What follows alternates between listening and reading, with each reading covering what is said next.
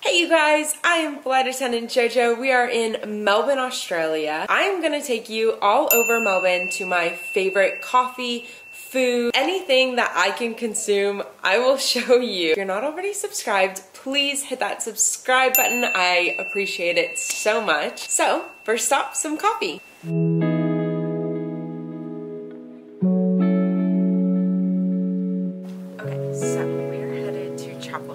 There's a lot of shopping and trendy food spots, cafes. It is not exactly the city, but it's pretty close to the city. So if you're wanting to branch out, this area.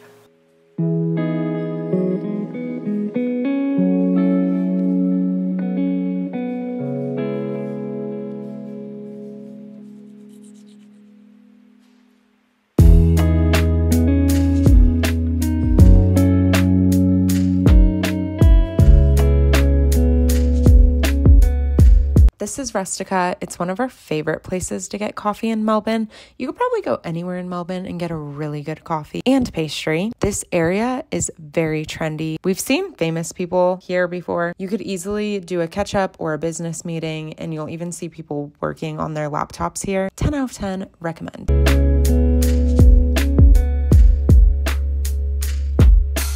Going from Turak to the CBD, just pop on the metro and you'll be there in like 10 minutes.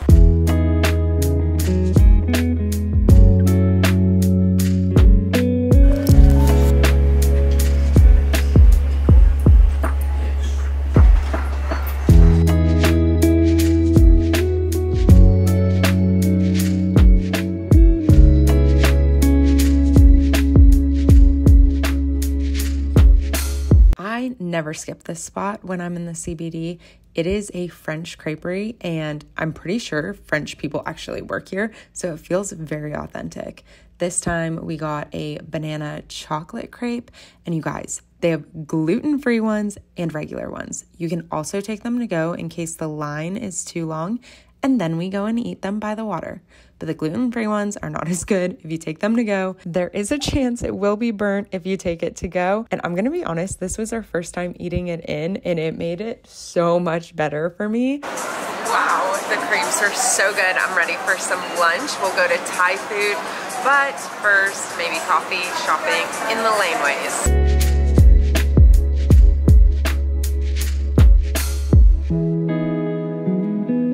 So there's a coffee shop here, but our favorite place to get gelato in Melbourne, right here. There's also one in a laneway, but this is comparable, I think, to the laneways.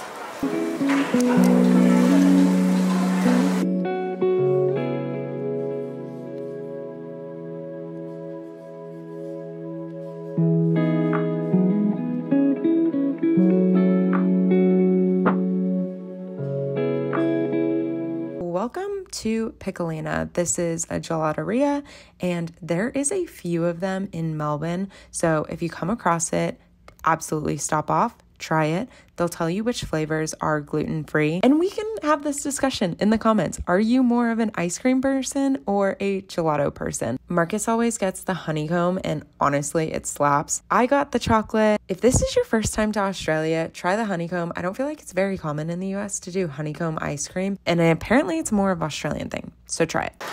Here's the deal. We have walked or taken public transport everywhere, like a metro, train, whatever.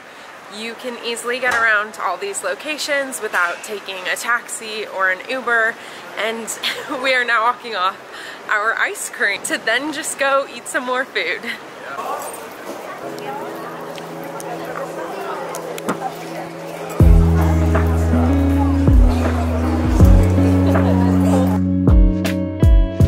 Spot is packed, and for good reason. They make it simple. You either have white coffee or you have black coffee. You can also get the filter coffee. So it's really not a hangout spot. You just go in, grab your coffee. It's very busy there. When we're trying to add some extra steps, we will head to this location for a little pick-me-up. Okay, this next place, we never ever miss coming to it, ever, because it's so good.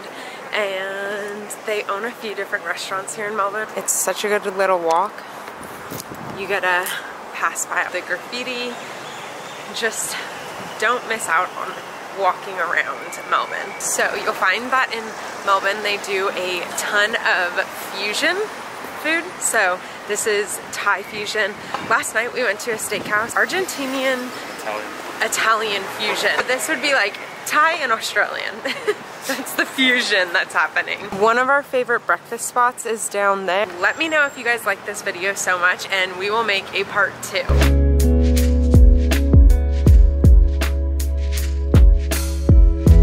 How much of a girl dinner vlog is this? I promise you, it is not just crepes, gelato, coffee, and more coffee. We are getting real food now. If you ask me where to eat in Melbourne, this is my #1 suggestion. The Wagyu noodles. Do not skip out on them. All the flavors are so fresh and so bold. You have to go here, and at night it becomes a bar. It's not just a restaurant. It has all the vibes, like the lighting, the cocktails. It screams, we're gonna have a good time. The menu already states what's vegan and vegetarian, but if you want the gluten-free, you have to ask the server and they will circle everything you can have. Or maybe they circle everything you can't have, but they're really helpful when making a decision. The next spot is floating right in the middle of the Yarra River. Come here if you're looking for a drink at any time of the day. This is the perfect spot for everyone. Finish off your evening by being transported to Greece. Kid you not, this Greek food is amazing. Melbourne's known for its Greek food, but this place just does it. And they have gluten-free pita bread. Where do you ever find gluten-free pita bread? We were already full from the Thai, but I did not care how full I was because I was not missing out on this meal. Wow, you guys. I am so excited to show you something.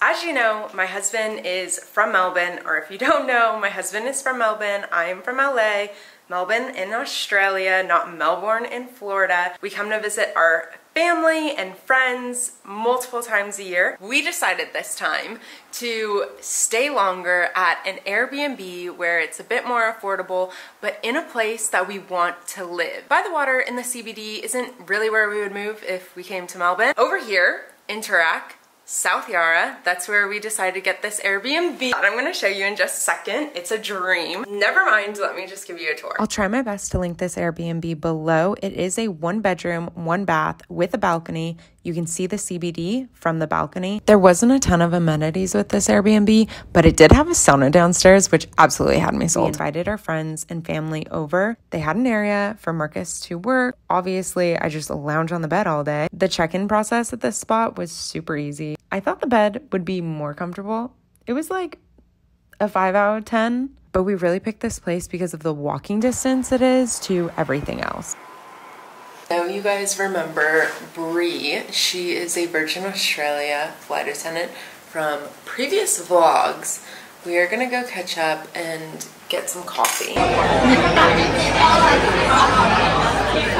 Wow, I'm just finishing editing this vlog. I'm on a layover right now. I'm wearing the same shirt as before. I loved catching up with Bree. If you haven't seen her channel, go check out her channel. She's really fun to follow. I actually just finished watching one of her vlogs. I hope you are having some lovely holidays. Merry Christmas, you guys. If you're seeing this at a time that's not Christmas time, then I really hope you enjoyed all the locations I gave to you in Australia. If you're looking for a part 2, I always go back to Australia, and I can't wait to show you more of my favorite spots. Love you guys.